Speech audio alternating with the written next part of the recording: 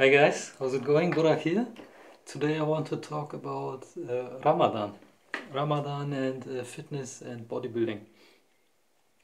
So over the years, I'm 25 years old now, and over the years I have developed a specific strategy from listening to advice of others and also trying out some things myself. So I have three methods for Ramadan. As a general tip, you can always use Ramadan also for your own personal gains, not only for your religion gains, but also for your bodybuilding gains. It's very hard to put on any size, any quality muscle size. It's not impossible, but it's harder. But if you are already in a diet mode because of Ramadan, you can also always use Ramadan also for your own diet, to lose weight, to lose fat, to be more exact. So there are three ways that I have come up with. So the first, I've even written it down, the first is if you're a regular guy and you don't want to diet, or if you want to do a light diet, you can, if it's iftar, you can eat with your family, praying, etc. Then wait 1 to 2 hours, so just eat normal with your family, then wait 1 to 2 hours, then you go train after 2 hours. Then when you come home, you eat another meal, you go to sleep, and then for sahur, if you stand up again, if you wake up again, you eat breakfast with your family. So it's very family oriented. It's like many people do it, I guess, and it's also the way I did it a few years back.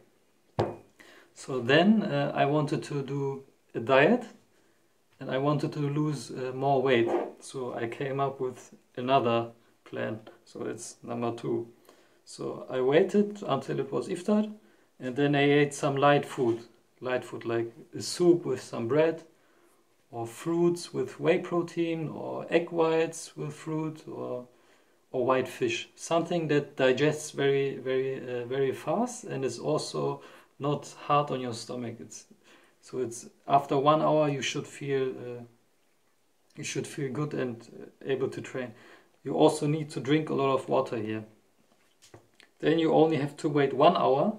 Then you can go and work out, and if you want, you can also have, after you work out, you can have your post-workout nutrition, like your whey protein, and you can even use, instead of maltodextrin, like many people use, or sugars, you can also use dates, like 4 or 5 dates after you have finished working out.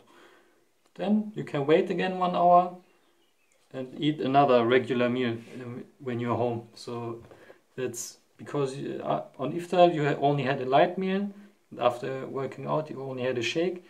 You may be hungry right now, and then you can eat a normal regular meal, like beef with rice, or whatever your mom cooked that day, or your father, or yourself. It's always best to prepare it yourself or help with your family. Okay, and then when you get up in the morning for sahur, you can eat slow digesting proteins. Like yogurt, beef, lentils, magerquark, casein protein. All these things are slow digesting proteins. So because they are slow digesting, they are some sort of time release protein, so that over the course of the day your body will have protein available all the time, and you won't go catabolic as fast. But I will talk about those catabolic and anabolic phases in another video, because it's very complicated and it's not as easy. But research also has shown that it's for maintaining muscle and losing more fat, it's best to eat, if you know that you are not gonna eat for a long time, it's best to eat a slow digesting protein. So that was the way number 2. But now, because I don't have much time, and I have a lot of studies, and I also, I'm a little bit stressed, I do it in the third way. And I would not recommend that, because yeah, it's pretty hard actually.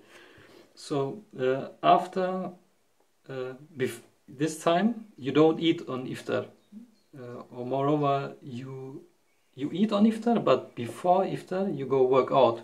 You work out before iftar. That's the third way. I wouldn't recommend that because it's very hard. Only do this if you're very experienced and if you have people nearby who can help you if you collapse or anything. Do not do this if you know that you are gonna fail or that you are gonna collapse or anything like that. Don't do this if you are caring for your health. Only do this if you know what you are doing and don't push yourself too hard.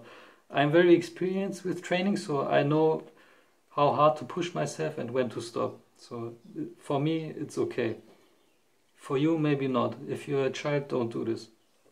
So my way is 1 or 2 hours before iftar. Today, actually, I'm gonna go 2 hours before iftar. I will start working out. I will do a day with upper body training, then I will rest a day, then I will do a day of lower body training.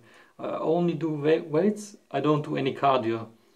Back in the days, I did some cardio exercises on my off days. So if you work out one day with weights, the second day you can do some cardio, and the third day you can do some weights again, weightlifting. So back to the plan. So as I've said before, 2 hours before iftar, you go work out. Then when it's iftar, or when I'm done working out, I eat some dates and also drink a protein shake, or if I have a meal prepared, I will eat that meal instead of dates and protein shake. And yeah, if I drink a shake, I will wait 1 hour until I'm home, and then I will eat a regular meal. Then most of the time I go sleep, or if I'm up longer, I will stay up longer, and then I will eat another meal. So, and that meal is also a slow digesting meal. And sometimes if I can get the energy to wake up, I will eat another on sahur, I will eat another regular meal, or a casein protein shake, or anything like milk, yogurt, magerquark, something like that. So if you guys want to support me, you can click the links down below. I also have a link to my Amazon store. You can take a look. I also added some descriptions on some products if you like them. And if you need any consulting or diet plans, you can always go and visit my website, my store. I offer plenty of services. So I hope to see you guys next time. So comment below, like the video if you like the video, and I see you guys next time.